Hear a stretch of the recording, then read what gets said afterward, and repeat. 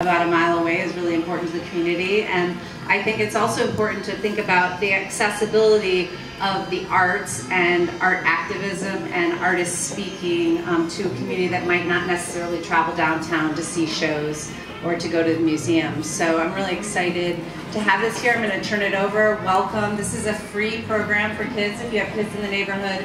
It is the only free visual arts program in the whole city of Chicago for 7 to 24-year-olds, which is huge. And it's here in South Chicago, so come. Good afternoon, everyone. This is very, very exciting.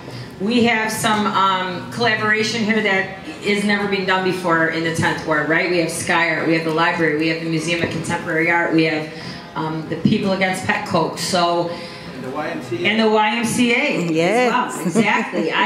Brian just took me over. I was looking at the exhibit at the library, and he showed me this video from like 5 years ago when we did our first protest. We used to meet in Olga's kitchen, sitting around the table, and one of these, I said, we don't even have a name for our organization yet.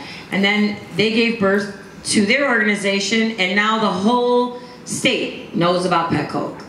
So you guys, what you have done is amazing.